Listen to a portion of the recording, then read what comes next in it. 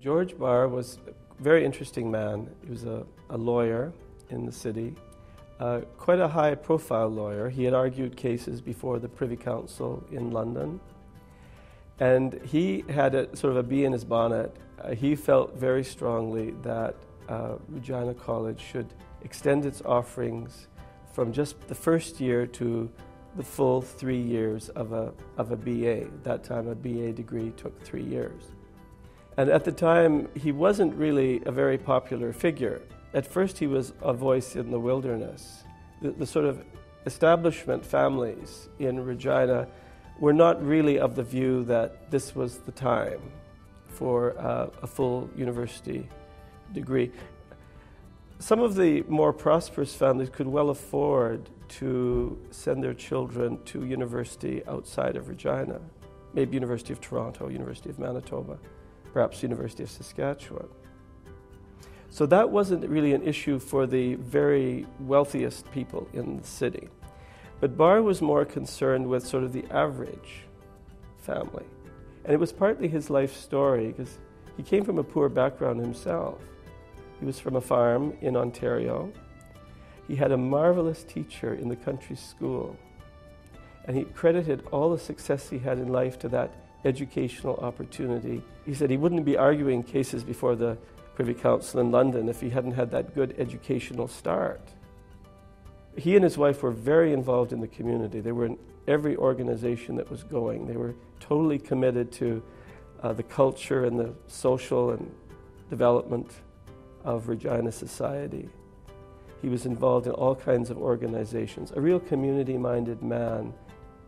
And so he saw this as an extension of that, the development of higher education in Regina.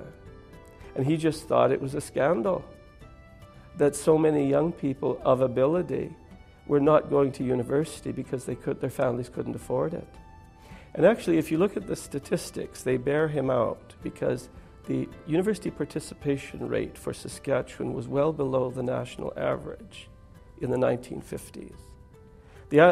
On the average in Canada, 7.2% of high school graduates went on to university.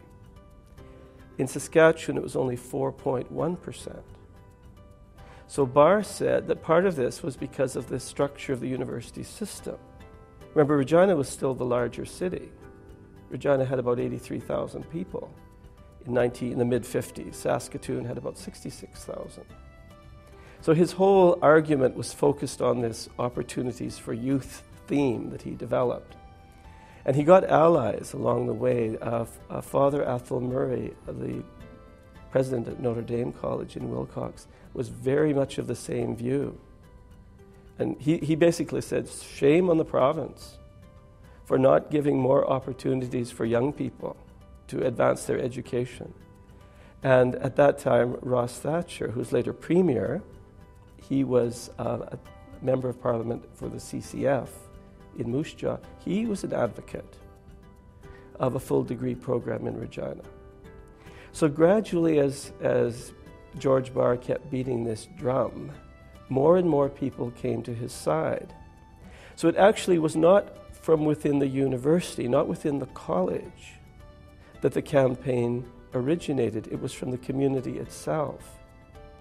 And what Barr did was he persuaded the mayor to hold a public meeting at City Hall. About 150 people attended, and they formed the Regina College Citizens Committee.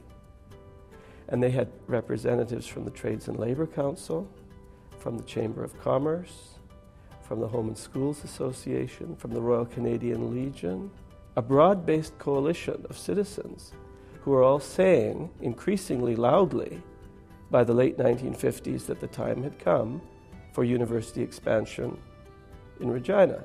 Like maybe you could argue in 1911 that the province couldn't afford 2 universities.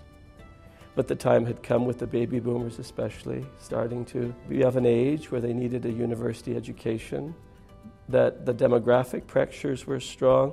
So I see George Barr as a kind of an interesting character, because it's interesting when somebody speaks out and says what other people don't yet believe. But eventually they are persuaded of the view. And I just like his sort of eccentricity, his orneriness, that he kept on talking about this when people were saying, oh, just please be quiet about that. We don't want to deal with that right now. But he was just so persistent and so sort of in your face. And he was an old man by this time too. He was well into his 70s when he started this. Perhaps he felt, well, I have nothing to lose. I don't care what people say about me. Rocking the boat a little bit. But anyway, when the decision was made in 1959 by the University of Saskatchewan to establish a full degree program in Regina, there was a big editorial in the Regina Leader that said, Regina rejoices at the news, and we give credit to George Barr. And they even said something like, and his wife Ethel, because they held the torch, they said, in the darkest hours, as though they'd been with him all the time. But he was the one that was persisting in calling this a major issue that had to be dealt with.